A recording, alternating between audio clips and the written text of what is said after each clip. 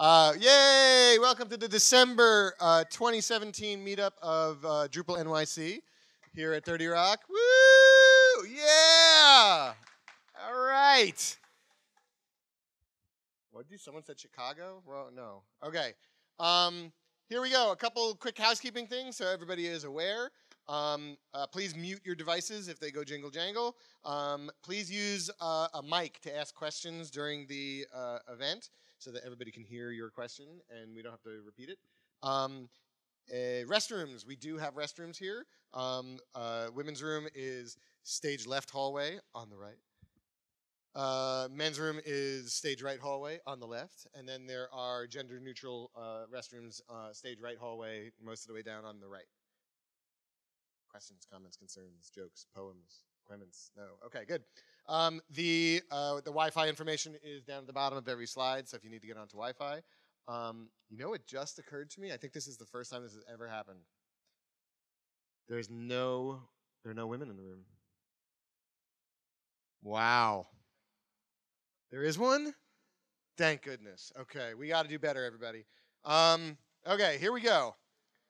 Agenda. So we're doing announcements right now. We're going to have some talks. We have some good talks lined up. We may kind of shuffle around the order of the talks to be determined because one of the speakers we're still waiting on.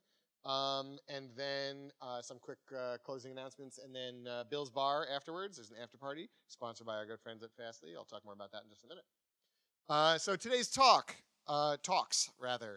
We have Drupal and web forms as public policy tools supporting online voter registration. Hopefully, we're waiting for him to arrive, and here he is. I just saw his reflection in the mirror right there. That's going to be given by New York City Council member Ben Kalos, who's walking in right now. There he is. And then we're going to have another talk on Commerce 2.x and recurring billing by Bojan. Where are you? There he is. Did I say it right? I'm terrible with names. I did. Awesome. Okay. And then load testing with realistic user journeys by Matt Glaman. Where's Matt? There he is right next to him. Okay, perfect. Awesome. So we have some great talks lined up. Real quick, here's some photos of your fancy Drupal NYC organizers. We like to put this up. If everybody has feedback, has questions, whatnot, you want to make the next meetup even more awesome than this one, come find some of the organizers and talk to us about helping out or talk to us about suggestions or feedback. We really do appreciate it when we get that. So here we go. That's us. Our venue right here at 30 Rock, sponsored by NBC. Thank you, NBC. Woo! All right. The after party, Bill's Bar downstairs. There will be directions in a few minutes. Sponsored by Fastly. Yay! All right. Thank you, Fastly. Photos. So we will be taking photos during the course of the evening. If you take photos, that's great. Make everybody jealous that they weren't here. Please use the hashtag Drupal NYC on all of the various social media outlets that you post these photos to. And you know what's great is Monty's going to be taking photos, and Monty is also the top photo. That works out really nicely.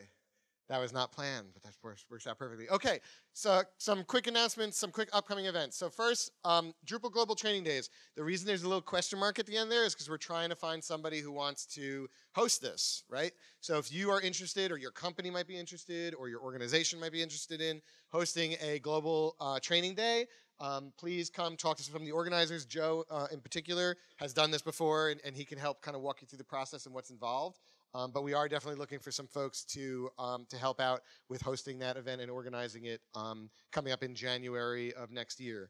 Drupal Camp New Jersey and Drupal Camp NYC. So I'm going to ask Joe to come on up and talk about these two events, and we'll go from there. Great. Thank you. Big round of applause for Alex. Actually, how do I click through? This green button, that makes sense. All right. Well, so first off, anybody here is going to be thinking about submitting sessions for Drupal Camp New Jersey? Drupal Camp New York? If you guys are thinking about submitting for DrupalCon, this is a really phenomenal way for you to practice. Create your sessions, try them out in February, try it out again in New York City, and you know what? You can hone it, and you could hit it out of the park come Drupal Camp's April, DrupalCon is April 9th, 10th, etc. Yeah. So let me tell you a little about Drupal Camp New York City. This is really exciting. It's 12 years of Drupal camps in New York City. I'm happy to say that one of the first camps was planned by Jacob Redding, who's in the room today. He's one of the founders of Drupal New York City, our community here. So welcome back, Jacob, for the night. I brought the logo up here for you, Jacob. We don't use the same one. We got this gritty pigeon. I gave it an orange wig, but I was told to get rid of that one this year. So we're going to try to get a new logo. But we've done more than 12 Drupal camps over those years, but principally it's an unconference format. Does anybody know what an unconference is? Anybody not know what an unconference is? Okay, so basically, very, very simply put, what we do is whoever shows up, you hopefully have prepared sessions. At the beginning of the day, we just put out sticky notes. Everybody writes out the kind of session ideas. We select them. We organize them into tracks. And then basically, whatever you guys show up with that day, those are the presentations. Sometimes we just do potluck sessions where something's not planned. We're just doing demos. There's a lot of other stuff that goes on. You know, we do sprint work. We definitely do Drupal ladders work or mentoring. Usually, we have one large lecture hall room where we do Drupal 8 training, beginner training, which we'll need somebody to lead this year. We've had a couple of folks offer each year, but you know, if any of you are interested in doing that, let me know. So our target date, early March. Right now, John Jay College is looking to give us either the first weekend in March or second. It depends upon what's going on in their school planning. The website needs a little TLC. We're on the latest version of Drupal. We are on Pantheon. Site's built, works great.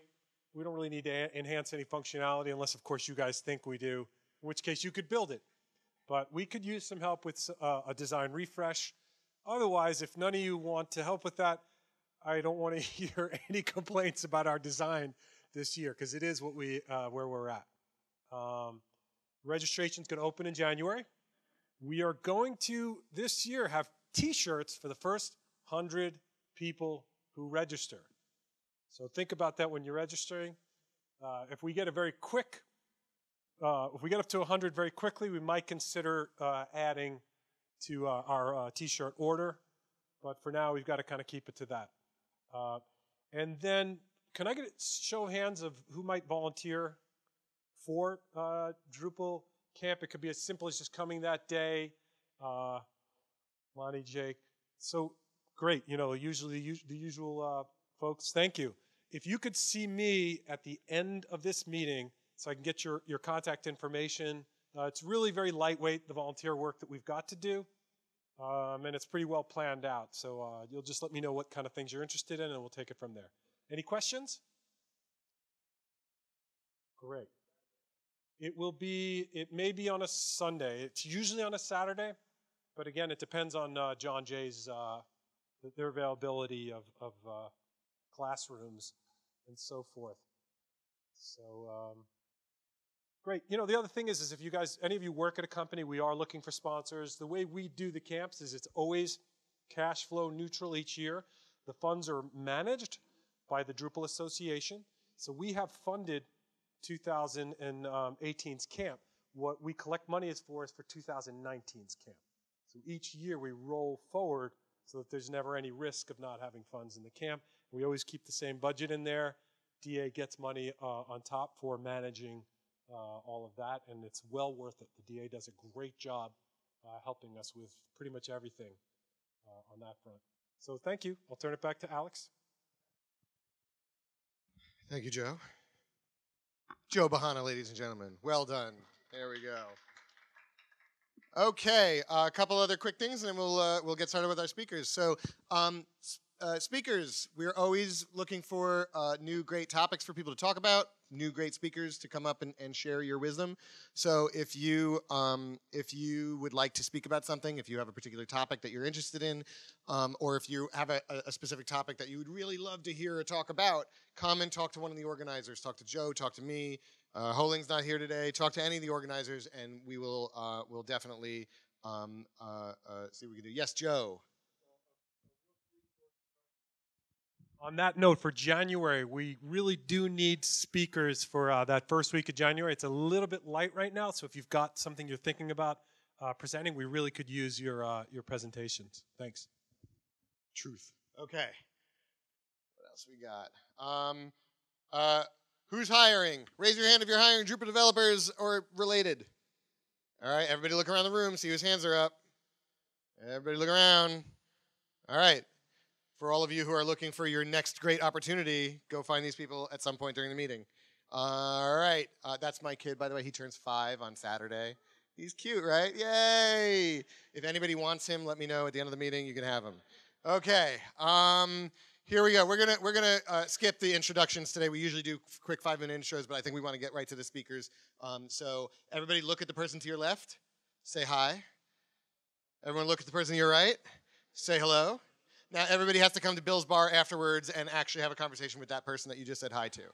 Okay, so here we go. All right, great. So if you want to come up and plug in, I'm going to, I got a quick intro. Here we go. So New York City Council member Ben Kalos was elected in 2013 to represent the Upper East Side, Midtown East, Roosevelt Island, and East Harlem, along with 8.4 million New Yorkers in the New York City City Council. As an attorney and free and open source software developer, Councilmember Kalos serves as chair of the Government Operations Committee, where he has sought to root out patronage, eliminate billions in waste, and to use technology to improve access to government. He has become a leading advocate for education, affordable housing, public health, sustainability, development, and transportation, as well as universal broadband, open data, and digital democracy. He is also the founding co-chair of the Free Law Founders and National Coalition of Leaders in and around government to set the law and legislative process free. His office is open and transparent, with constituents invited to decide on how to spend $1 million on local projects, which I just voted on one of those, by the way, or sent one in the district, as well as to join him in conversation on first Fridays each month. He is also my councilman, in case, that's right. He was just reelected in November. I voted for him 11 times. And I'm going to turn it over Ben Kalos. Yeah, there you go. My pleasure. All right. You need a microphone. Yes, please. Whew. Okay. Thank you. Vote early, vote often. I'm City Council member Ben Kalos. That's at Ben Kalos on Twitter, Facebook, Instagram, Pokemon Go, and even on Drupal.org. And so I have a number of you who live in my district. Forrest Mars lives in the proximity of my district office at 93rd and 2nd, so I see him and his chihuahua quite frequently. And so every time I see him, I get roped into coming here. I try to stop by once a year, every year, because you're my people. First question, does anyone here live on the Upper East Side, Roosevelt Island, East Harlem, or East Midtown? Anyone else? Okay, great. Good, good.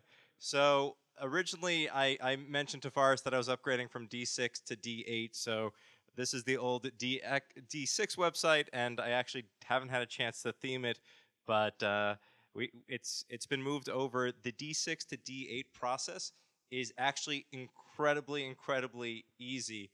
Having done other upgrade paths from perhaps D5 to D6 and D6 to D7, sometimes those were painful, but in this case, I popped the database and file system right over, and it was fine. The only problem is, based on all the advancements that were made in D8, I got a little bit frustrated with how poorly I had designed my D6 website. It's massive. So what I wanted to come and talk about was online voter registration. How many people here are registered to vote? Wow. Okay. If you can, please do. And so I can tell you how you register. Actually, how many of you use the New York State DMV's online voter registration system? Wow. But New York State has online registration, because if you have a driver's license and you go to the DMV website and you create an account, and then after you create an account, you then verify it, then look at your driver's license, make sure that it's entered, then go back onto the system, and I don't know whether or not you have to give them a credit card, but whether or not you do, then you're able to, if your driver's license, has anyone here moved in the past 5 years? And does your driver's license have the new address? Because if it doesn't have the new address, then you can't register based on the new address. But we have online voter registration in New York State already, so why do we need it in New York City? So that being said, we're in the 21st century, so now it's time. So what I will say for everyone in the room, because no one raised their hands, you register to vote with a piece of paper and a pen, which you then sent through the mail to somebody who then data entered that information into a computer. Has anyone here ever looked at their name in the poll book and found that it was wrong? Really, that is low. One thing is, if you ever look and you can't find it, sometimes they reverse your name. So I know somebody named Douglas Keith who's in the poll book as Keith Douglas. But that reversal makes a big difference if you're in Hollywood. But that being said, so there's that. There's typos all the time. And so I figured that now that we're in the 21st century, we can do cool things like online voter registration. So what ended up happening was I was already working on this D8 site, and I was playing around with web forms. Has anyone noticed that web form has gotten like ridiculously awesome? Yes, is that person here? Is Jake Rockowitz here? That's Yay! Oh, there you go. Okay. So anyway, he's going to come into the story soon. But like it has eaten everything else because it is so awesome. So I'm sitting there and I'm fighting with the city to pass this legislation. So do folks care about the nerdy law stuff? I see a couple of nods. Okay. So I'm a lawyer too. Any lawyers in the room? So if you ask a lawyer the best way to win a case, the answer is on a technicality. Because you can't get appealed. It's objective. It's like math. It's like software. You know where the bug is and you can fix it. So the state law prohibits us from doing online voter registration at the Board of Elections. However, there's another law that says an electronic signature is a signature. So the New York State Attorney General, Eric Schneiderman, put out an opinion, and he said, if somebody takes the voter registration form and loads it into a fillable PDF and allows you to sign it, and then they print it out, you can then hand it to the Board of Elections, and the Board of Elections has to register you. Okay, so we're going to take a digital form, we're going to print it so that the Board of Elections can then data enter it, take a picture of the signature, redigitize it, then print it into your poll book so you can sign it on election day. And even though this sounds completely ludicrous, it is legal, and so says the New York State Attorney General. His name's Eric Schneiderman. He's been making Donald Trump have a bad day every time all of us have a bad day. So we took that opinion and we ran with it. And so as this goes, a lot of people came out and said, duh, this is a great idea. But what ends up happening in government is people don't understand how we can do it. I would like one of you to please run for office in 2021 if you didn't run in 2017. Was anyone here interested in running for office? I will talk to you later. Anyone else? Two? Okay, see me afterwards. It's incredibly painful, but like we actually need people who understand software in government. And like at the end of the day, most of what government is doing is really down to a content management system. Like if we had a better CMS for government, like life would be better. So I was arguing with the people who were saying, we need 5 years to get online voter registration done. And so I started going to the other states and the 36 other states that do it. And I was trying to see their systems, but I realized that it was actually faster to use web form to build an online voter registration form. So I did. And it took me about an hour or two, and that was while I was learning all the cool new features. So am I a citizen? Yes. Am I older than 18? Yes. Let's see, I could have used one of the things that fills it out for you, but nah, it's fine. When am I born? I will go with then, because that would make me just old enough. New York State does not have a gender neutral option, so sadly it might be faster if I use a mouse. Don't have to give emails.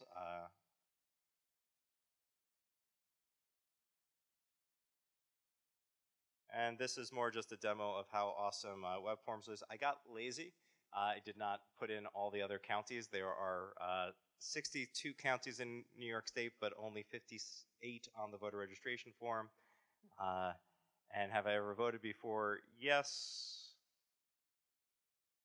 And then there's another piece, which is in New York State, you actually have to give your DMV number or your social security number to verify your identification.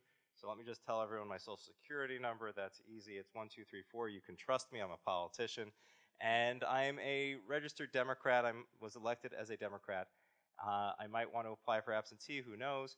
And so here's the thing where folks, and yes, there are things I could do to make this form a lot better, or the community could, but this was literally like just shaming other elected officials and shaming the administration into like, I am quote unquote just a normal politician, and I built this in an hour.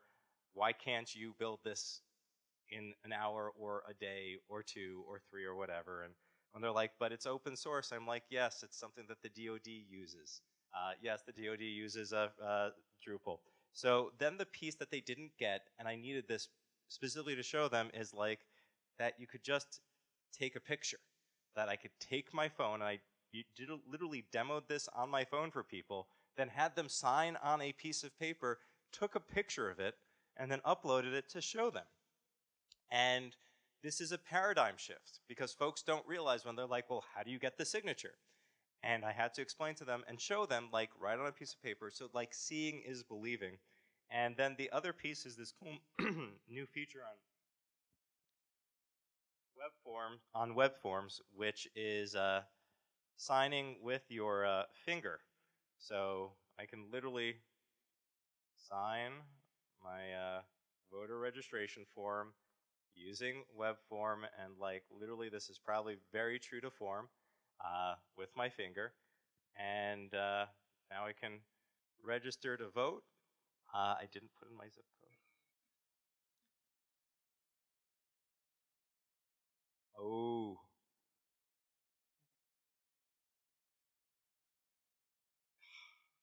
The worst errors are human. And so the last piece of it was, okay, I was able to show people that you could put the information in and it can display it back. I didn't get a chance to put in your dev version this morning. I tried before work, but my site was angry with me. So anyway, this is where I was, and so I decided I would just do what everyone else does, which is I logged onto Drupal and I was like, I want to show people the signature. So I wrote and I said, when using web form signature elements, signatures are stored as a I'm not going to repeat that. I'd like to display a signature back to the user on the confirmation page and on the email confirmation. So I posted this, and this random person, Jay Rockowitz, who happens to be the maintainer, responded pretty much within hours to start working on it. They posted everything, and believe it or not, at the time I was doing this, I had a campaign account with quite a lot of money in it, so I said, I hereby offer to pay for this, but Jake felt it was just easier to get it done and do the patch, and I think that's something beautiful about the community. And so I thought this was kind of cool and just a story to share about how one project and a maintainer and other people had an impact on public policy for the city, where people will actually be able to register online. If you're interested in this specific project and building a prettier version, I can pull up what the New York State voter registration form looks like, but I don't want to take up too much time. But we'd be interested in working. I don't want the city to waste like $1 million building this, even though if you want to get paid that $1 million, especially if you're an MWBE, I'm interested in you getting paid it. But it's just really hurtful for me to see us wasting your tax dollars paying a vendor like, no offense to Adobe, to just build a live PDF form when we can actually just build it in Drupal or something else that is equally secure. So that is the end of the story. It's happened. If you're free on Friday, the mayor is signing it. So if you're interested in coming to the bill signing, you can come meet the mayor. We may have the Attorney General there, so you're also welcome to join. But we are literally using this web form here that took like an hour as I was learning things. Most of the time took to like just enter all the information so it looked the same as the voter registration form, which was painful. But literally to this day in every single press article, and so yes, it passed the city council. The Daily News has a splash. Anyone here work at the Daily News? Okay. So many. Why did I load it? I usually have my ad blocker on. But anyway, so it's passed. It's been reported on. And one of the things that we've been doing in the articles is we've been shaming the city by saying, like, I built this whole voter registration system in an hour, and can you please do it yourselves in less than 2 years? And in the bill, when we negotiate it, you never really get what you want. So the bill actually says they have 2 years to get it working, which is ridiculous. I am happy to take questions.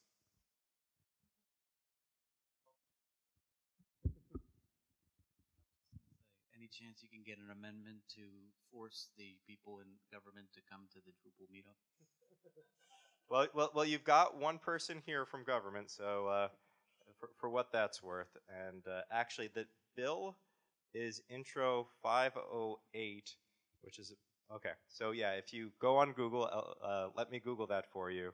And the second thing that comes up, at least on my Google search, since they personalize these things for you, is the actual bill text. And if you click text here, you can actually read it. And so one of the other cool things is that it has an API built in. So they're going to have to do API because government is really bad at building things. And the other piece is, yeah, I think that's just the bill text, but I think the thing that kills me is the mayor and folks go around saying, like, we did it, but they have 18 months to make it happen, and that's really frustrating to me. So always look at the enacting clause. On Obamacare, a lot of the provisions from Obamacare didn't actually ever fully kick in, because it got repealed before they did, and they didn't have the courage to get it done immediately. Other questions? Serious questions? Yes, hi. Oh, that was great, by the way. How about phase 2 biometrics? The question is, what about biometrics? So it's interesting. There's a societal differential. As far as I understand, based on Wired articles I've read, in India, you have a very large population. There's different levels of literacy, and so I think they just went in your ideas. They use biometric identification. I see folks nodding. Do you happen to know more than me? Do they use a fingerprint or eye scan, or both? They use a fingerprint and eye scan. That being said, in New York City, we used to fingerprint people who are receiving food stamps. And as an attorney, the first thing you do when you become an attorney is they fingerprint you, because attorneys can be criminals, and they want to be able to track you down if you're doing something wrong. So based on the societal norms in America, the overall feeling is, as Americans, we prefer not to have our fingerprints or eyes scanned. Even DNA database issues have had a lot of civil liberties fights. That being said, if you have an Apple and if you have a computer and you're using that thumbprint login or Google, like, great, you just gave your thumbprint to Google and they will sell it. So government can't have it, Google can. Councilmember Kalis, thank you for coming to our meeting tonight, and really thank you for sponsoring this legislation. The question I have for you is, how is this going to get project managed? Is it something that you're going to be able to be involved with respect to requirements or implementation, or are you now hands off and some other government entity is going to potentially drive this into the nether regions of our internet? Wouldn't it be cool if I told you that the city used Basecamp, or what's the other one we used at Civic Commons? They just got bought. I think they just bought Trello. Atlassian tools? Zendesk, Yes. etc.? I did not like Jira. I did not like Jira. I'm sorry. We use Trello in my office. We use Trello at Civic Actions. I have had multiple hearings that might be the most boring hearings you've ever said about the mayor scene, which are about the mayor's management, and the city of New York does not have a project management tool. Let that sink in for a second. In my office, we use Trello for project management. We've gone to Trello to say, like, we don't think it's working for us right, and they said, you can't have 4,000 live projects and live cards at once, you're breaking it, and that's not how it gets used, so they actually changed their system so we get a warning every day. It's at the top of the screen. I can show you my Trello board, it's funny. But what typically happens is lawmakers pass a law and they move on to the next issue. I did another law, and I may have spoken about it here before, which was the open law. So there's the free software principles, and one of them is you need to have access to the code, right? Yes? Like access to the code is fundamental. So I'm a city council person. My job is to write legislation, so I'm going to modify the code. So I asked for a copy of the code, and what did they say? They said if I wanted to access the city's code, I would have to pay $150 a month to LexisNexis or Westlaw for a subscription to pay for the access to the code that I'm supposed to write. So I actually wrote that law. It is one of my, I'm very proud of it. It was Law 37 of 2014, and so I followed it. I have oversight over the law department, and I said to them, where's my project? And of course, they had to get it done by a certain year, and they didn't. And I followed up with them, and I embarrassed them, and then they put out an RFP, and in the RFP, where I had written a law that said the law has to be free, they said, we want the vendor in their winning bid to say how much they're going to sell the law for. So you folks are smart enough to know if you're trying to sell something, if you're trying to monetize it, then you have an incentive not to offer it for free. And so I made them redo the RFP. They put it out again. It got picked up by a new publisher. The old publisher, because it was closed source, refused to release the city's code to the new publisher, which I think folks can relate to when you're taking over for a proprietary website system, which Drupal often does.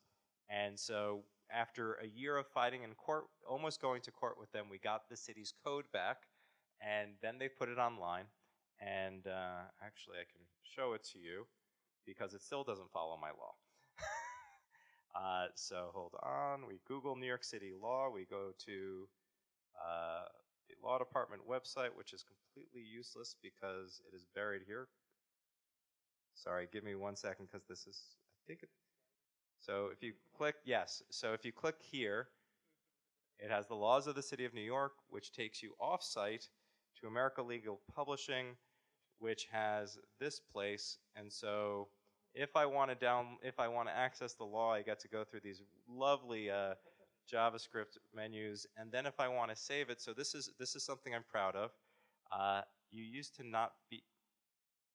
Hold on, maybe they didn't do it. So hold on, let me just click on this. Let me save it. It should. Yeah, that was supposed to be fixed. So give me 1 second. I got them to add a link on the main page saying that here's how to download everything. So give me, so useless. So anyway, I wrote this law, and as you can watch me struggle in front of folks, and is this being live streamed? Oh, more the better. So anyway, the law says you're supposed to be able to just download the whole thing as a bulk download, and it's going to be fun when the law department hears from me. Wait, hold on. Here we go. It's you can download it here. So I skipped past it. So if I want to download the whole law as an XML, we can do it. We can't go through the normal interface, which I will remind them I need them to add a message. All they have to do is change that error message. They're also not used to law and policy makers who can be like, all you need to do is change that error message over there and redirect them back. So we have that. That being said, it still doesn't follow all the laws. So there's a program out there called States Decoded. It's free and open source. And so I'm trying to get them to move it from this to, if anyone's actually interested in this, I think I got city employees to do this. But aren't you glad you asked an innocuous and simple question about project management? Let me see if I can pull up Miami-Dade. So this is great.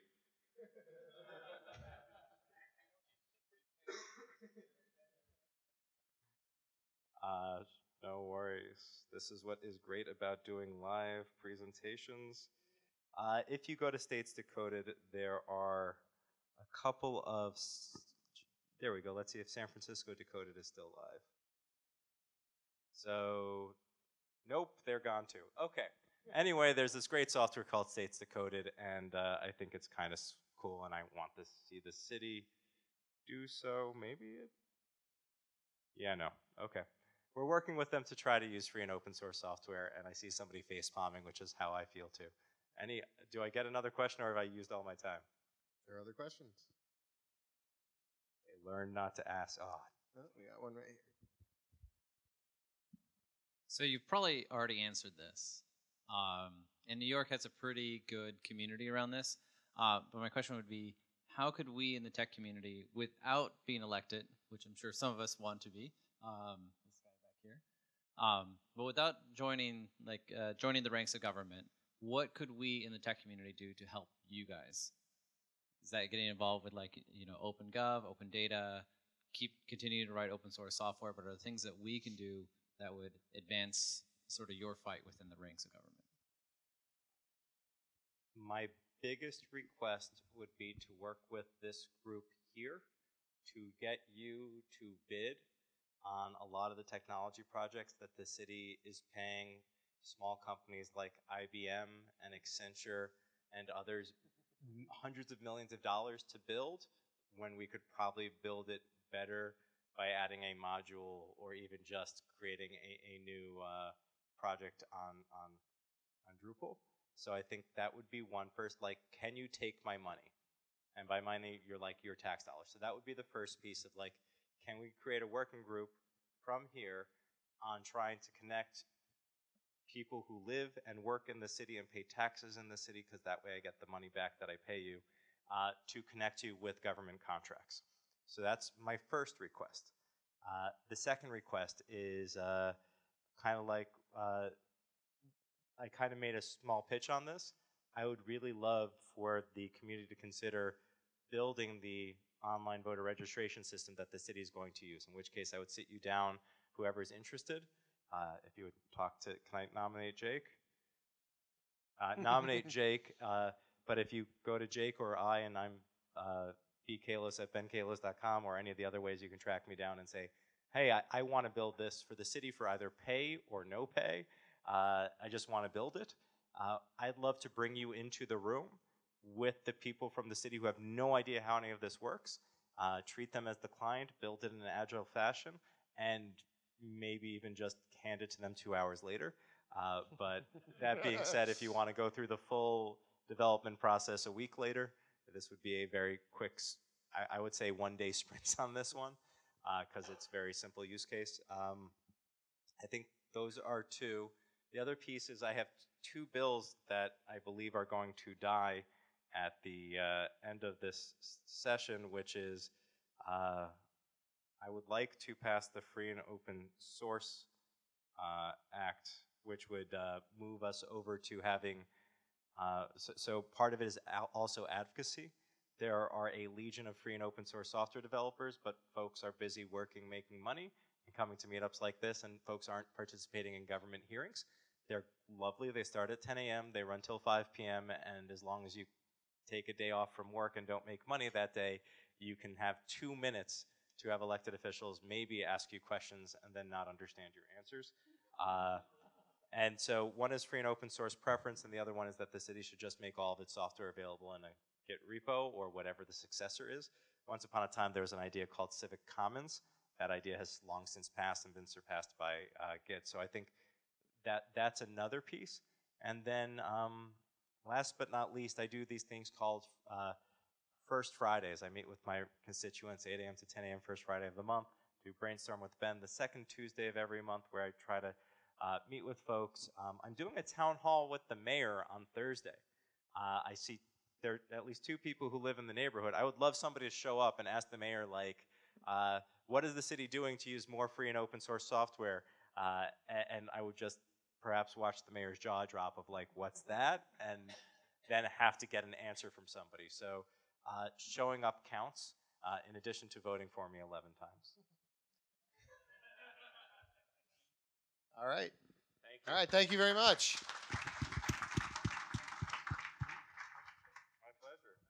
I'll be back next year. Thank you. Is this your water? Ben? I didn't even use That's mine. We have to remember to open them for our speakers the next time.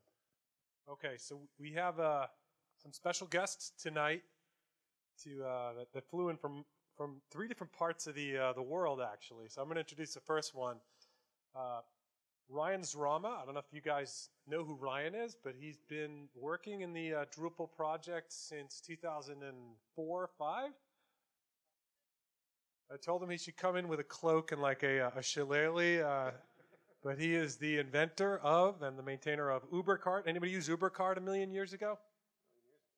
He is the founder of and lead maintainer of the Drupal Commerce project. And without any further fanfare, I'm going to invite Ryan Zrama up to introduce the next speakers. All right, thank you, Joe. And thanks for having us here this evening. Joe's been trying to convince me to come up and talk about Drupal Commerce for a little while. And I thought rather than just come up and do a presentation myself, I'd fly Bojan in from Belgrade and Matt in from Milwaukee, so we could just all come to a Drupal meetup.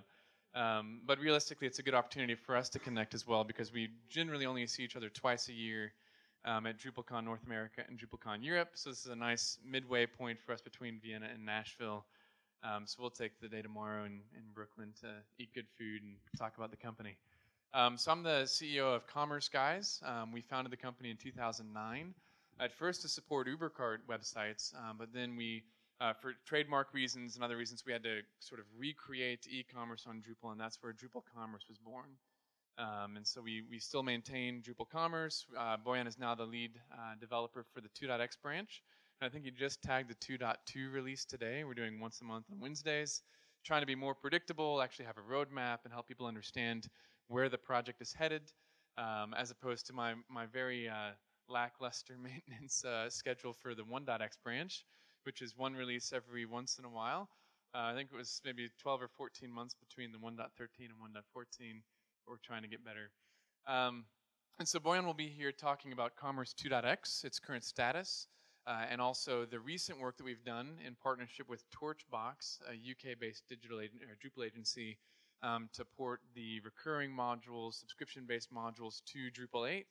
And then Matt will talk about load testing with realistic user journeys, which is to say you can't just hammer a server and then trust that however many requests you initiated against the home page of your website equates to how much load you can expect to handle its full scale in production, because of course users that submit add to cart forms and checkout forms and other parts of interactions on the site will really skew, I guess, how much traffic you can actually handle concurrently. So Matt will talk about that. Bojan will take it away first with Commerce 2.x's update. And just so people know where we are at just a high level, we began porting Commerce to Drupal 8 really in the summer of 2014.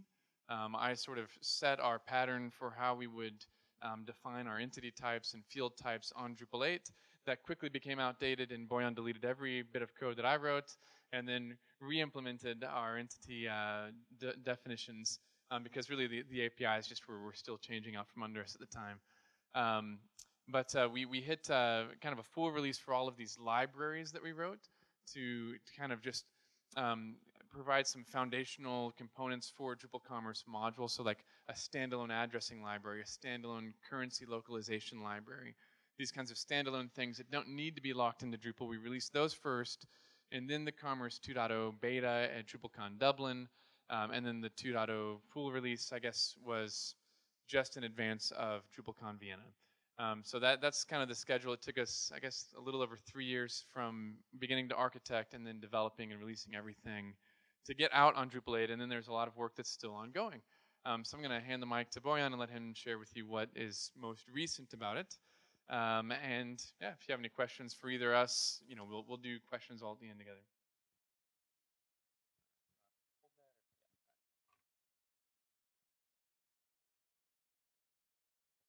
Seems this works.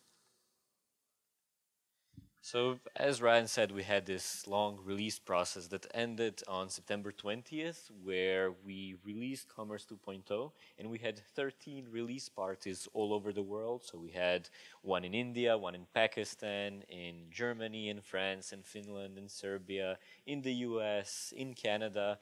And the great thing about these release parties is that they were mostly hosted by agencies implementing Commerce to the Tech's websites and contributing back to the project. And this is one of the things that we tried to do when we were basically rebooting the project for Drupal 8, to create this rich ecosystem of knowledge and agencies and contributors. And I can say that today we have easily over 2,000 agencies launching Drupal Commerce websites every day, and many have like more than 5 or even more than 10 websites already launched, which surprises me every time.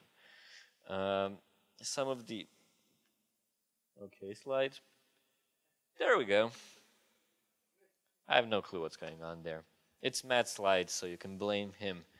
Some of the other numbers of our health. So we started with 1,600 installs on September 20th. Which has already risen to 2,400, which means that every 2 months we gain about 1,000 websites, so people are launching, despite the fact that our docs still leave a lot to be desired. But this time we realized that documentation is essential to our adoption and to how people implement websites. So we've started this effort at docs.drupalcommerce.org, where our docs are a static website built from a GitHub repo, where anyone can click edit and edit some text, and when they submit, a pull request is opened for us to merge in, which means that anyone can contribute and we can go from there. Matt has already spent a lot of work on that, where we now have an outline of the perfect docs we want to have one day, and now we just need to do everything else. But it's happening, and I'm very happy to see it. Of course, the number of installs doesn't matter much if we cannot see the websites, and one of the main ways that we communicate what we've done is through case studies on Drupal.org. And last time I checked, there were 9 really great case studies. There might be more now that cover these multi-month complex projects that have already launched or even have been in production for over a year with Commerce 2 and with Drupal 8. We also have a very active community on Drupal Slack, and Slack has been much better for us than IRC, simply because we have people in all time zones, which means that you can wake up and see the discussion from last night and then continue from there. And that has led to people talking a lot more than they did on IRC. And Matt recently checked, and he realized that Commerce is actually the most active channel on Drupal Slack right now. So we are number three in terms of members. We only have like 500 members, but we have the most messages, which is pretty impressive, even if half of those are people asking us for things that should be in docs, but you know how it goes. Another great thing that we did is that we reevaluated the feature set of the Drupal 7 module and identified which functionality is crucial for a majority of websites. And then we added features to core. And since Drupal 8 is a much better platform to develop on, the new Commerce is the same size as the old Commerce, give or take. But we have removed the need for half of the most popular Drupal 7 contribs. So there's 30 modules that you no longer need with the new version, which is very impressive. And we have miles more of tests. I'm not sure that's a valid comparison, but bear with me. And still, the size is similar. So that just shows how much better the platform we have is, where we no longer have to reinvent 3 reference fields like we did in the Drupal 7 times before we wrote entity reference and so on. We launched with over 30 payment gateways available. So this is why the whole development process took a long time. We realized that it's not just about commerce. It's about the whole platform and ecosystem and what you can do with it. So we basically postponed the 2.0 release to focus on writing a great shipping module, to write important payment gateways so that people can hit the ground running from day one. So that means that pretty much most gateways you can think of are covered. And this doesn't sound very impressive in the US because everyone uses PayPal and Authorize.net, but in Europe this matters a lot because every country has their own gateway. The shipping module replaces 5 independent modules from the Drupal 7 time, and it supports multiple shipments. It supports having multiple addresses for multiple shipments, and we built this for a site called Interflora, which is huge in Europe and is used to deliver flowers. So you can log on there and use commerce to buy 3 bouquets of flowers and send it to 3 different addresses, which I guess can be convenient when you're in your 20s. We have a great initial migration path from Drupal 7 and Drupal 6 through the Commerce Migrate module, which provides migrations based on the Migrate API that's in Drupal core. And people are also now starting migrations from WooCommerce and Magento.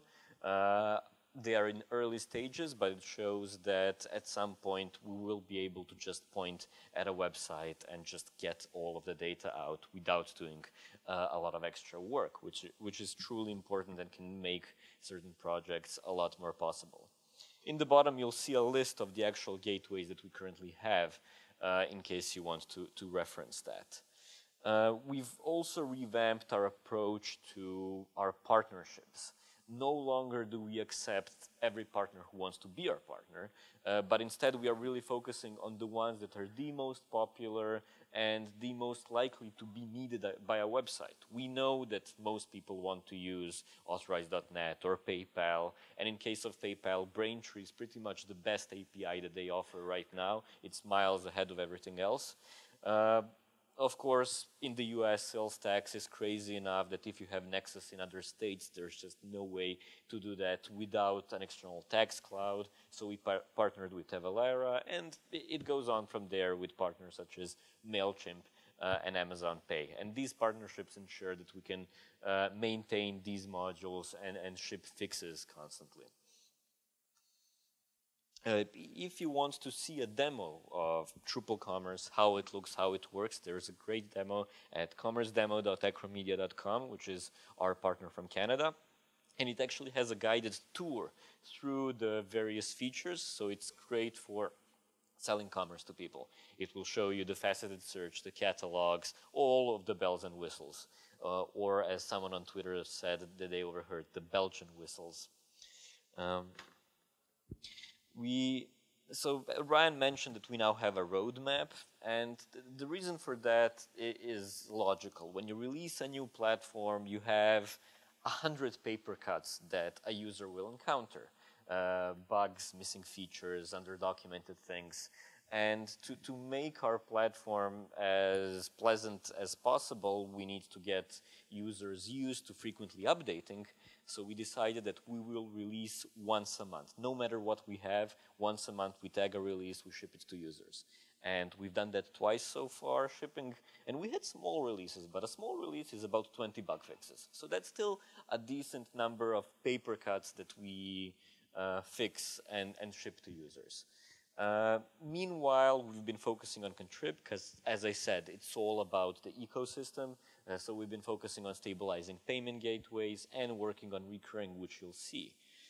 So in October, we released Braintree 1.0, which, as I said, is PayPal's best API. And it not only supports paying by card, but also paying with PayPal Express Checkout or PayPal Credit, which is this thing where you can choose the number of installments in which you'll pay. And you do all of this directly from the site, so there's no redirection to PayPal. They just open a modal, you can log in with your PayPal credentials, and you're done. So it's really smooth, it's great, and PayPal's been basically telling us to divert all of our users to here. And you use your regular PayPal merchant account and so on. In November, we worked on Authorize.net, which now has a beta 3 out. Matt tagged it from the airplane this morning. It's going to hit a release candidate by the end of December, most likely. We've been conservative because we've basically rewritten most of it to merge their newest API called Accept.js, which reduces your PCI compliance level that's needed. Previously, you needed to be PCI D compliant, which is the level as if you're storing the credit cards yourself, which is crazy. And now they've reduced that significantly, so it's much safer and cheaper to do, and you can certify yourself versus paying someone $100,000 to certify you for PCI-D. We also support T-checks. That's important to some people. I have no clue what that is, to be honest.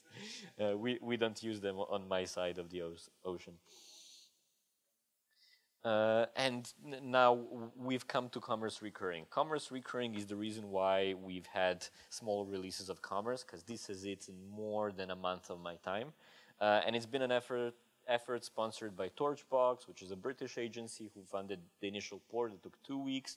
Then Commerce Guys, who funded like 6 weeks of my time. And then finally other contributors working on various bits and pieces. So the initial, the basic idea of recurring is simple. You take the user's card. If it's prepayment, you also take an initial payment. And then every few weeks or months or years, you charge them again. So in a month, you create another recurring order in your system. You close it. You charge it. Every subscription system works the same way. And then on top of this, you have a few complications. So a billing period can be rolling, which means it starts from the subscription date. If my subscription started on December 7th, the next renewal date is January 7th, and then February 7th.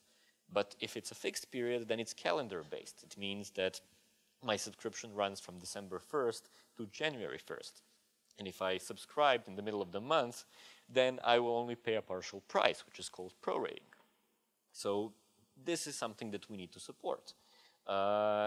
Then you also have two different kinds of billing, where you either prepay, you pay at the beginning of your period, which makes sense if you're charging for memberships, but then you also have postpaid billing, where you might be charged at the end of the period. And that's useful if you have some kind of usage tracking happening. So we count your bandwidth or the number of users that you're having, and then we charge you based on that at the end of the month. That's basically all the theory that you need to have to understand recurring with any kind of system. And for us, what we have and what you can see here is a form for billing schedule. So each of our products references a billing schedule that says, okay, this is a fixed cycle and renewal happens once a month. And then we can also configure retries. So what happens if a card couldn't be charged because a daily or a weekly limit was hit? So we say, let's try in a few days and keep trying. And then finally, if that didn't work, cancel the subscription. And of course, send emails along the way and so on. This is called dunning, the whole process. The main use cases that we built Commerce Recurring for are donations. And for donations, you don't need to even use products. You can just use the Commerce Order module and then create orders on the fly. So I can say I'm donating $50 and then keep charging me $50 once a year or once a month or once a day if someone's willing to do that. We also support memberships through Commerce License. So it's a module where when you complete checkout, we award you a role or something that's connected to your license. So you can use that to have premium users or something where they pay once a month. One of the use cases that we don't support fully yet is charging for a SaaS solution. So the Drupal 7 version of this module of license billing was built to sell platform.sh, which was a product that came from our previous company, where we would charge you for the number of sites that you have and so on. And finally, you might use it to sell physical products such as dollarshaveclub.com, where people sell you razors every month and ship it to you. I've marked that as future since that's something that will still need more work.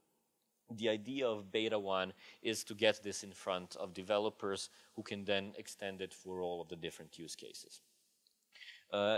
In the background, this is powered by Advanced Queue, and I don't have time to go into that in a lot of detail, but we will have a blog post on that up soon.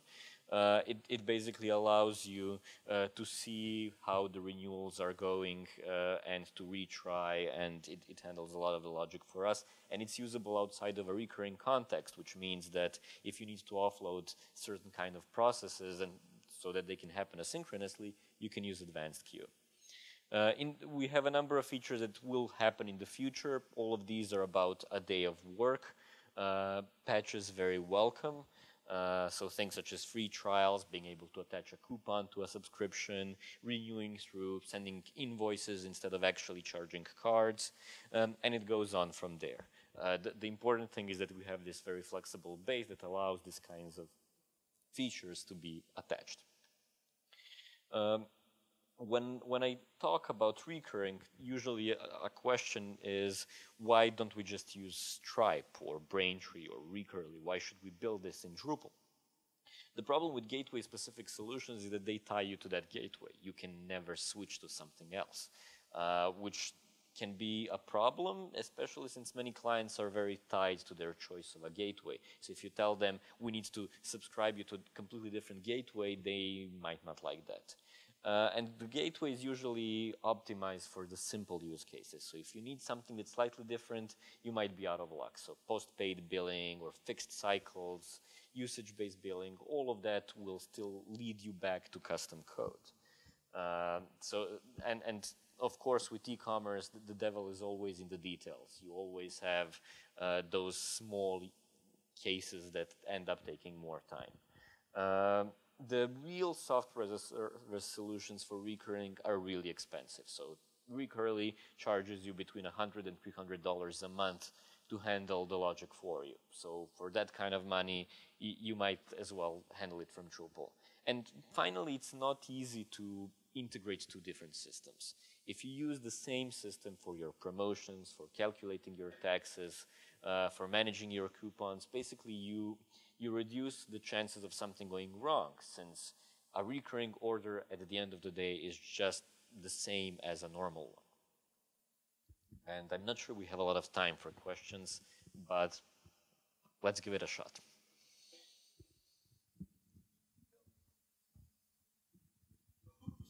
When you do the recurring payments, where are you storing the credit card information? You're storing a token. So pretty much the default payment gateway way of functioning right now is on-site gateways where the customer enters a credit card number. That credit card number is sent to the server through JavaScript, and then the gateway gives you, the site, a token, which is safe to store, so that you're not under PCI compliance. And we save those tokens, and we use them to charge again. But then it makes it difficult to switch gateways. Yeah, sure. Well, it's simpler than being tied to their subscription service, because we've had this happen. This happened for us for platform.sh, and we simply told customers, go into your user panel and re-enter your card. We survived. What's the mechanism if a customer feels that there's a fraudulent charge or something? What kinds of tools does this have in addition to whatever the credit card or the gateway provider would provide? Well, right now, none. The idea is you report a fraudulent charge, which then reaches Braintree or whatever your gateway is, and then Braintree pings Drupal to say, look, the payment with this ID has been reported as fraudulent, and then you go from there. So this is the part where we still haven't connected the dots. We need to be able to respond to that webhook. We have the code for that, but we're still not bubbling up the warning to the actual merchant. But it's something that will happen over time.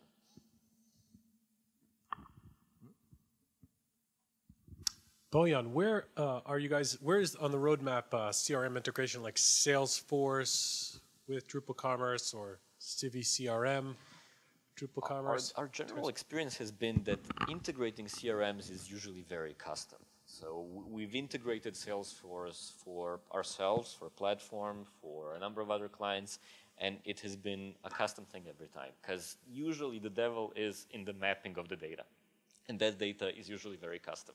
So far we have been unable to release anything that would help such a process because the generic parts are 10% of the effort. If we manage to land a client that can make us build something more generic, great, but so far it hasn't been easy. So right now, no actual plans, driven by clients. One more? So when you set up the recurring, if you have a recurring payment for someone, say every 6 months, right, and they've been paying, but then they stop paying at like the third, 6th month, or forgot, or they change their card and they come back. Now, do they have to?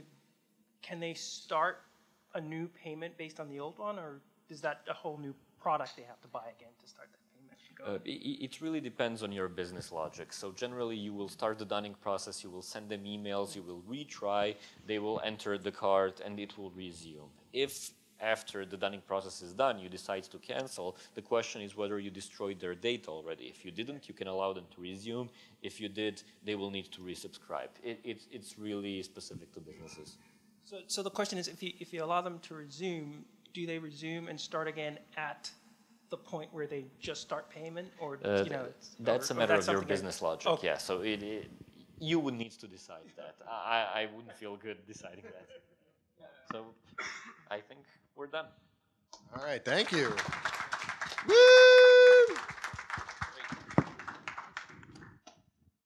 Great. All right, thanks, Boyan. And if you have any other questions, obviously we'll be hanging around for beers and talking afterwards. You can hand it to Matt. So next up is Matt Glomman from our team. So I forgot to do like the personal intro. I met Boyan through the 2010 Google Summer of Code. I was his mentor. He was my mentee. We talked about, we were doing commerce affiliate work at the time, and he was finishing up a computer science degree, so we convinced him to stop doing that and come work at Commerce Guys instead. And now he's Uncle Boyan to my kids and really just a part of my family. So it's been a good 7 years, and hopefully there'll be many more. Then we met Matt later. I guess, Matt, you were contributing to various Drupal Commerce projects. Another Drupal Commerce and previously UberCart contributor, Andy Giles, in the community had brought Matt down to Drupal Camp Florida and Drupal Camp Atlanta and got him involved in the Drupal community. And so we wanted to bring him on board, but missed our first opportunity somehow. And then we're finally able to hire him in 2015 into Commerce Guys to do more direct work on Drupal Commerce and lead a lot of our consulting projects, especially when we started developing Drupal 8 sites. So Matt led the development for Sport Obermeyer in partnership with BlueSpark. That's online at obermeyer.com, a great case study also on Drupal.org. He also leads development for LivePerson and BlueJeans subscription management platforms, which of course are two New York City based, right? Oh, okay. Well, LivePerson's here. But anyways, big Drupal Commerce customers, contributors through all of the work that we do for them. And so really that's kind of like Matt's specialty in our team is leading the architecture and helping these guys adopt Drupal Commerce and then making sure that as much of that work makes it back into Drupal as possible. And that doesn't just look like Drupal Commerce modules. That includes things like the Advanced Queue module, which has many applications outside of the Drupal Commerce context. Or if you think about Drupal 8 Core, which has the Entity Reference Field module in it, that came out of Drupal Commerce work that we did for Cartier several years ago, and then made its way into Core. And then, a lot of work that we've done in the Entity API, Composer, Rules, Views, all these other subsystems over the years kind of comes into these client projects and makes its way back into Drupal proper. So what Matt will be talking about won't be directly related to Drupal Commerce, although his main use case is. So one of our larger, still Drupal 7 sites based in Europe, I needed to make sure they were ready to go for the holidays. And so we've been kicking around ideas about how to sort of standardize our load testing and performance tuning, routine. And so we trialed some new open source technology. Matt made it work, and that's what he's here to talk to you about. And I guess I'll let you take it from here.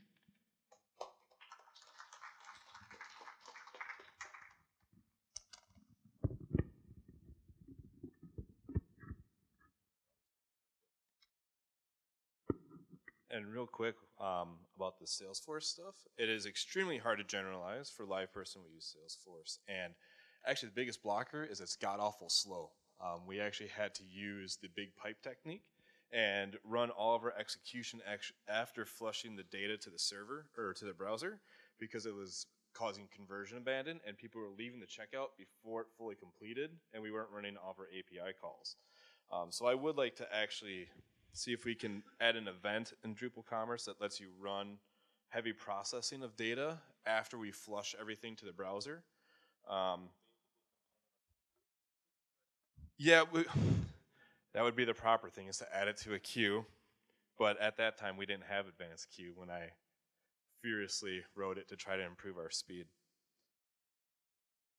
All right, so as Ryan said, I'm going to be talking about load testing with realistic user journeys. So the first thing is, what's load testing? We talk about load testing, you think it can mean a lot of things. You know, there's actual definitions to it, but the way that I like to think of it is performance testing and analysis under pressure. You know, you're not necessarily just seeing, you don't want to just stress test it. Like, you want to analyze it. You need to take out meaningful insights from what you're doing. You know, so the main use cases is, if I get slash dotted, and if you're not used to it, just, you know, receiving heavy traffic out of the blue because something went viral. Will our CDN support that? And if our CDN fails, will the application support it? You know, that's what I think most people think of when they look at load test. Can our API support a DDoS attack and still serve our customers when that need to access data? And then one of the big ones, especially in e-commerce applications, how many transactions can our database handle? If I can't handle enough transactions, people won't convert, I lose money, I lose customers that won't come back. Which, if you sell stuff online, it's not good if you can't make money. And then another one is, that's great if you have a strong database, but how does our system support, how well does our system perform with CPU and memory under constraints?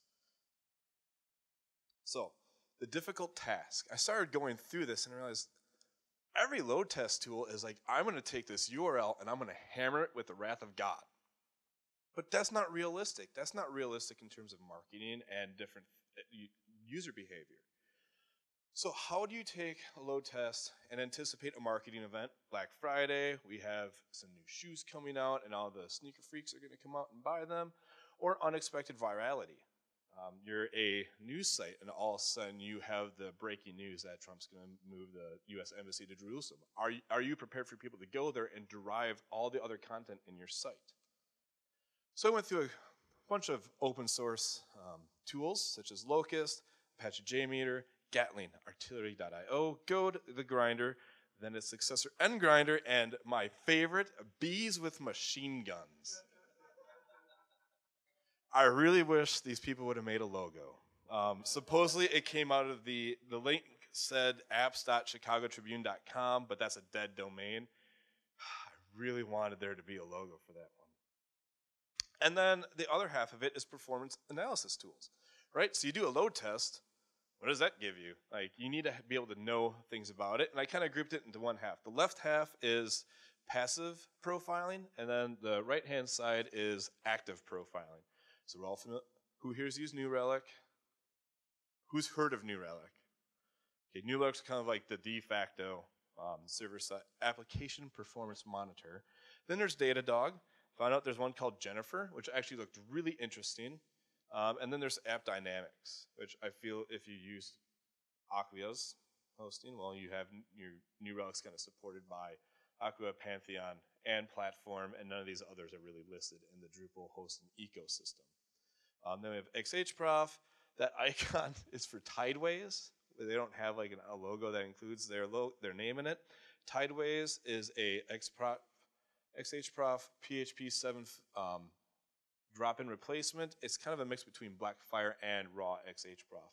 Blackfire started off as a fork of XHProf and is now a software as a service that lets you do active profiling. So when it came time to do load testing, my stack was using Locust, Amazon Web Services with Docker Swarm to be able to do my attacks, and then using New Relic and Blackfire for analysis. And so I'll kind of go through why I picked these and how we went through setting up this load test. And this will kind of be almost like a retrospective of what I learned and what we did. Because it is interesting. Like, I tried to do as much research as I could before Black Friday hit, but everything was very centered around, will my API survive? Will my page die? It's like, I don't care if the home page is up. I want them to make money. So the first step was to use Locust. Has anybody heard of Locust.io? Who's heard of JMeter or used JMeter? All right.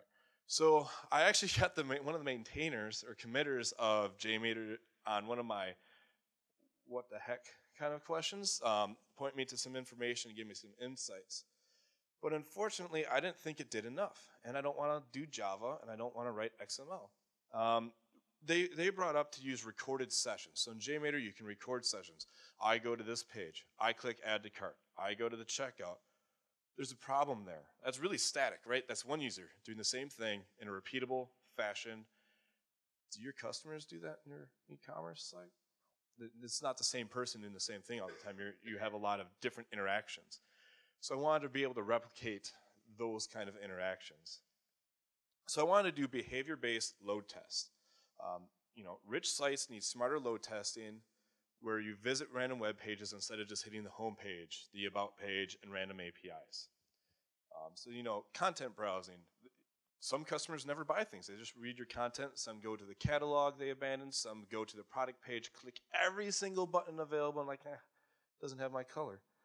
Cart creation, entering the checkout and abandoning the checkout conversion, and then also, so you're in the middle of Black Friday, but your admins and store managers are processing things in the background. How does your site work when you're having back-end workflows processing, such as queues attacking your database? So with Locust, one thing that we're able to do is write the test cases in Python. I haven't written Python until I used Locust, so it was a crash course for me. Luckily, it's not too bad.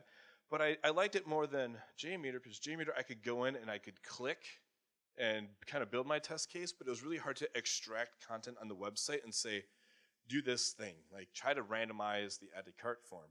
So the snippet I have here is basically, it has a helper to get to a page, but then the add to cart. What it does is it gets the cookie so that it reuses the same cart, and then it will find a random add to cart form on the current page and submit it. In the case of our customer, they have a single page with 30 add to cart forms.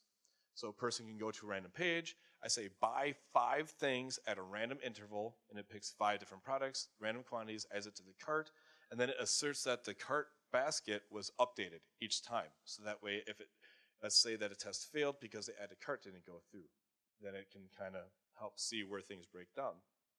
And then inside Locust, you define the Locust users themselves.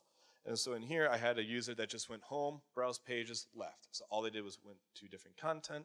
I defined a user scenario that added some things to the cart. They went to checkout and then abandoned checkout. So great, I have tests. I ran them locally. Hit 100 concurrent users on my local machine, but that doesn't tell you anything. So we had to deliver tests at scale. And this is another reason why I picked Locust, is it was really easy to launch a huge attack. It had distributed load tests in mind. JMeter, apparently you can do it. The maintainer that sent me the thing on Twitter is like, well, if you put up an 8 CPU machine, you can get about 1,000 concurrent users. That's cool. That's one big machine. I'd rather like to do a distributed attack. And to credit on there, it could be ignorance on my part. But so what we set up is a Locust Docker image that we could deploy on a Docker swarm using AWS CloudFormation. So basically, it's an AWS template, launches a whole bunch of random things and pub subs, and that's over my head. But I knew I could take one host, 10 to 20 different slave instances of Locust, and launch a huge attack. And kind of a sample Docker file there. It does have Phantom.js.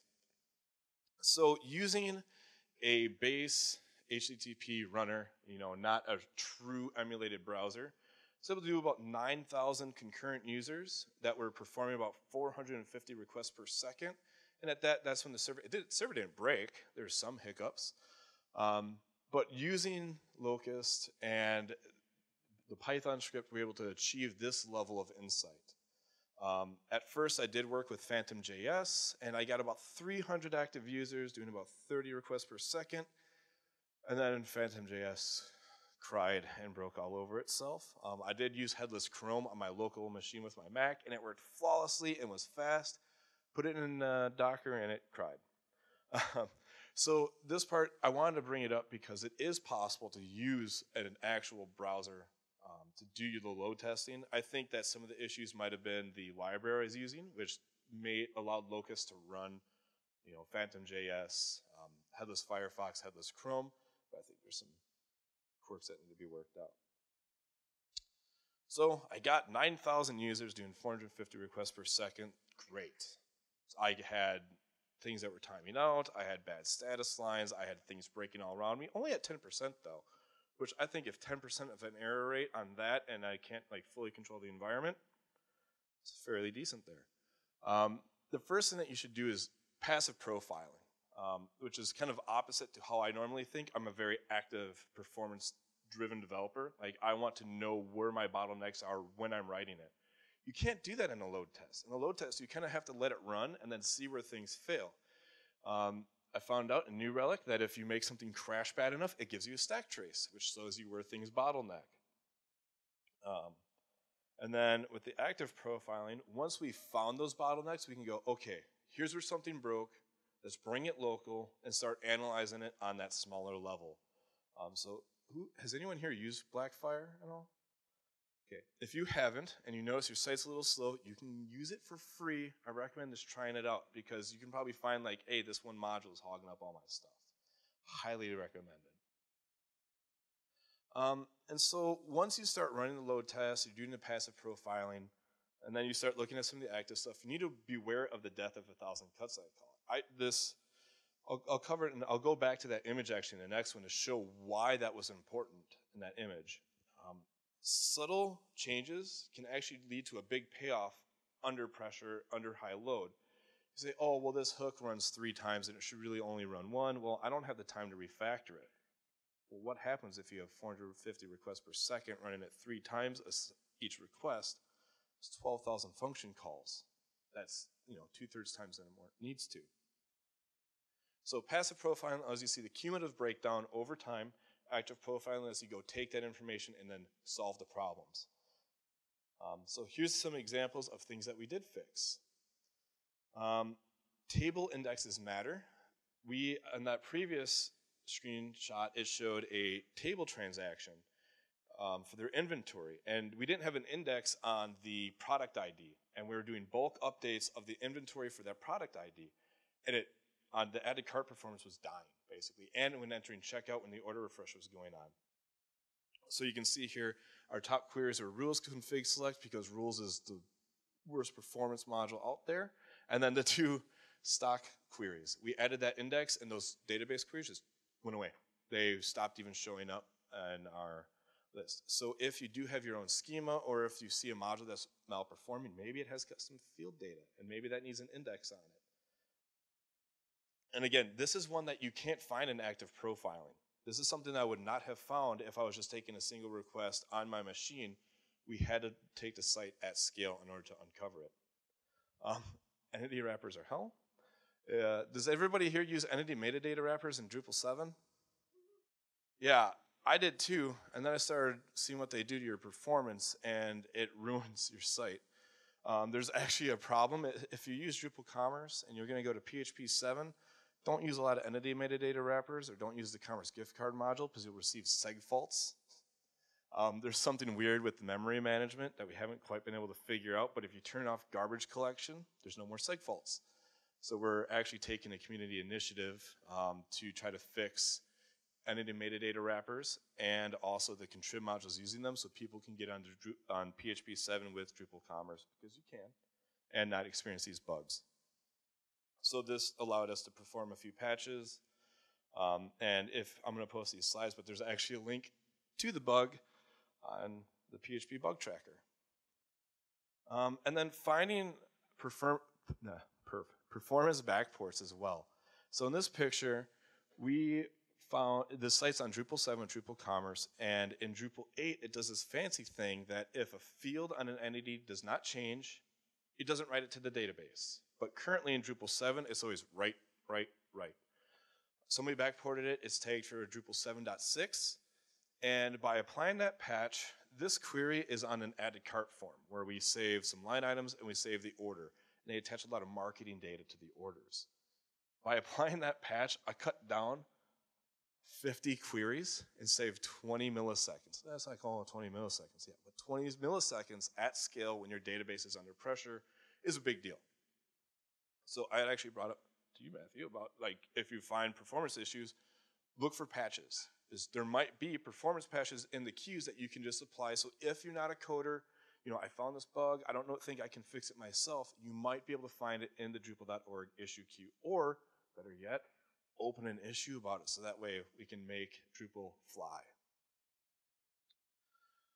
And so to follow up on all that, one reason we picked our stack is, like I said, the load testing patterns felt really antiquated and old for older generation sites, not rich content sites, right? Drupal's all about making rich experiences, powerful websites. The load testing patterns that I found didn't really fit that.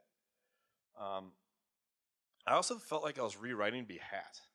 Have people used Behat here for behavior-driven development, all that? So for those that aren't familiar, behavior-driven development is like, I go to the page, I click this button, and when something fails, you know that the test failed. Really felt like I was rewriting that, but in order to do a load test. So I was really hoping that I was hoping to find a multi-runner for that. And then also I realized that estimating the testing resources is hard. We got a nice AWS bill because I forgot to kill one of the cloud stacks for 5 days. So that was one thing that was really hard, is we want to be able to deliver at scale, but did I need 10 nodes to be running as slaves, or did I only need 5 to hit that limit? What was my max limit? Maybe I could have been running 50,000 users, but the site didn't need to hit that much in order to show problems.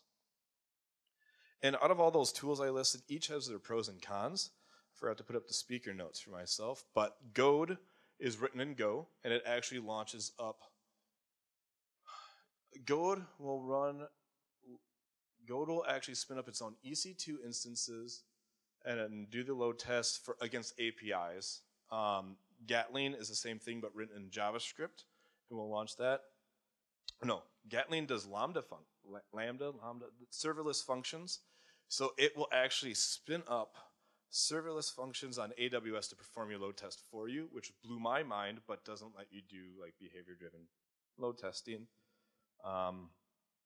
So it'd be neat to see if some of these were able to merge, to have this behavior-driven development that automatically scaled your resources as needed. That I need to get 5,000 users. Oh, my load testing Locust is kind of dying on its CPU for the amount of instances. I need to scale up another server and kind of make it a much more robust attack. And those are actually things that I'm starting to work on. I didn't put it in here, but I started working on a tool that uses React PHP to run a version of Locust written in PHP, though I realize PHP will never do what Python or Go can do. But it's one thing that I'm starting to look into to see how we can deliver a better open source tool, or at least contribute to Locust to kind of bring these things full circle. So, questions? Or anybody that just has been thinking about doing load testing but doesn't know how to get started?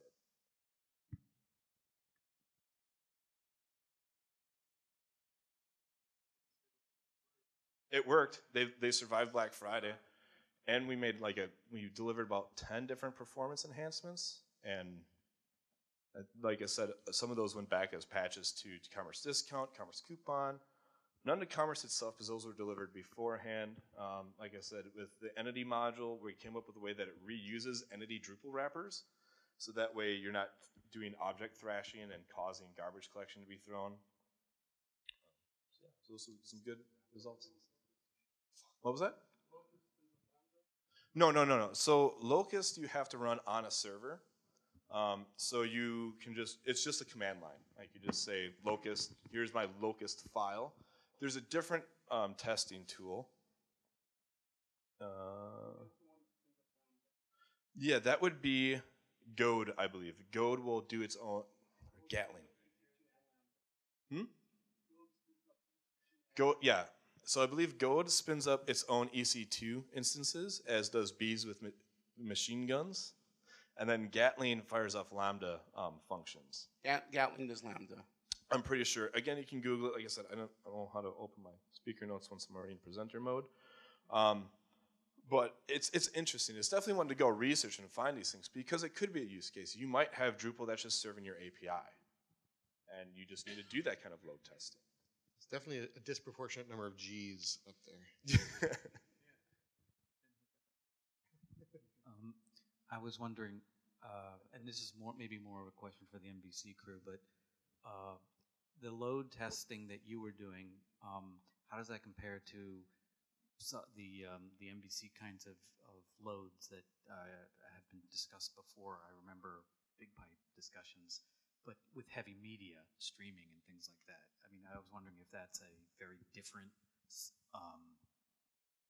requirements for the load testing than what they were doing. I would probably say the biggest difference is from the beginning of your talk when you were talking about like be intelligent about the use cases that you're going to hit. We have one use case. A lot of people want to watch a video. That's our use case. We're not selling anything. We don't have a complicated like site matrix of getting from here to there or bandwidth. Right. It's bandwidth. It's that first one that you said the getting slash dotted. Like we would never get slash dotted, but we would get a massive amount of traffic for a particular video. So we hit it hard and we see what happens. Does that require a lot of database interaction? Because I know that the database is like a... Not usually, right? Because like commerce, by definition, you don't really want it to be anonymous because it's probably not good. Like, where do you ship the package? But for us, like most of our traffic is anonymous. From a Drupal point of view, we don't care, right? So no. And that's a good point to make with this too. Is part of this is anonymous, but the other part they bypass the session, but it bypasses caches. Where with your use case, you can serve it off the CDN. You need to just make sure that the media has a bandwidth, because everything like you could have a deployed CDN and never have to worry about Nginx dying because everybody's just going to one page and then streaming a video. Yeah. So again, you have to do a lot of research on your needs too. That was what I found myself frantically doing as I found tools is what do I really need to test? Yeah, one other difference I would say is NBC News certainly has some interesting use cases because they want to make sure that they can still go on and edit and break new stories while we're getting a massive amount of load. And even, I mean, we certainly make heavy use of CDNs and News does as well. But even just the edge traffic during a real like major event can be significant, right? And we have to make sure that we're able to get in and update the news at that point. Frankly, we've had a tremendous decoupling effort at this point so that those two things aren't really related. But it might be interesting if at some point the commerce side starts to do, well, I was going to say more streaming, like the people start purchasing, I don't know, clips or whatever, if that ever happens, then those two kinds of uses would kind of merge. Does it sort of? Brainstorm. I would say not really because the purchasing side of it is you can get lucky. The same. Luckily with that, it's a different job. So like I brought up before, database transactions, CPU and memory time. Your database, you can scale more databases. CPU and memory, you get more app servers or you just fix your code. Media, you have a dedicated domain that has no cookies or session and has its own CDN. So you can luckily... So that's why, like the research, you can figure out how do I split this? Where's my main concern? For our case, the database is like we can scale the database. That's no problem. We identified our bottleneck was CPU and memory usage, and that okay, we made the code as performant as we could. The better fix would be PHP 7, but there's a segfault issue, so we just scaled app servers to help complement our known problems. All right, thank you very much. Woo! Woo! It works on both mics. Woo! Thank you to all our speakers. Can you put the... I got a few wrap-up things. It's the last Drupal meetup of the year, of December, so yay to us. Woo! But we really do have to thank a person who's been really working very hard. She couldn't be here tonight. Ho-Ling Poon, I want to just get a big round of applause for her. Yay, Ho-Ling. She'll watch it on YouTube later. She's on a deadline tonight, and so she couldn't be here. Also, Chris Brando in the back has been, taping this and editing it and then putting it up on YouTube. Quiet hero. And you could find all of our past presentations on YouTube. What's our channel? It's just I think it's Drupal Drupal NYC. NYC. We tried to be very cryptic about it. A couple other things. Remember, if you would like to speak in January, think about it. Come to one of us. We really need the presentations. Doesn't have to be 20, 30 minute. It could be a 5-minute lightning round on some module you love or some case study you want to show. We are going to send out a survey in the next couple of days to hear from you about what kind of topics you'd like for 2018, what kind of speakers you'd like to have come here. I'm begging Dries pretty much on a regular basis now. I'm going to get him here. I'm passing Acquia. I'm going straight to him. So, because they're okay. We have organized a toy drive tonight. Anybody who did bring any toys, great. We'll bring Imani is going to be the point person to get them to the right place in the building. Again, if you want to volunteer for Drupal Camp NYC, come to see me immediately after this meeting. Gergely is organizing. We're actually working together to do a Drupal after work, tentatively scheduled December 21st. It's really just after work. We get together for drinks and socialize. More information will be sent out to you guys through the Meetup channel. We have stickers that Neil Drum from the DA brought. They're in the back. Feel free to take one of each and let others. Take a few of each and hand them out. Okay.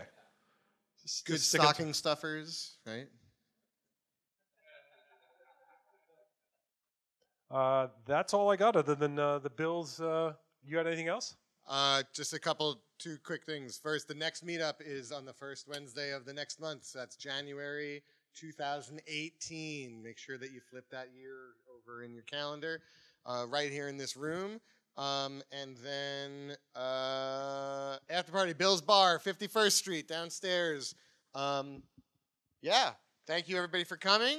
And make sure that you bring 2 friends with you to the next meetup. Yay! All right.